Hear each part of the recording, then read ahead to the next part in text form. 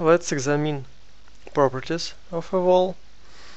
When you select any of your existing wall, or when you start to work, you can set some properties. You can define the height of your wall.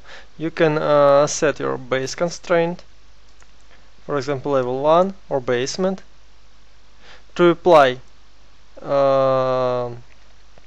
these properties, I can just move my mouse over properties bar on the left, not by clicking apply. Of course I can apply, but it takes a little more time. So of course basement must be below top constraint, or Revit gives you an error. And for example, if you want to start with some offset, you can enter a value in millimeters. For example, here it is, or you can enter this here, for example, like this. And top constraint, the same thing. Here it is, and for example, like this. And if this wall will be a room bounding, here this is checkbox, and if this box is unchecked, your wall will not be a bounding of your room. Also, you can turn on structural. So, and structural tools allow you to work with analytical model. It's a simple representation of your architectural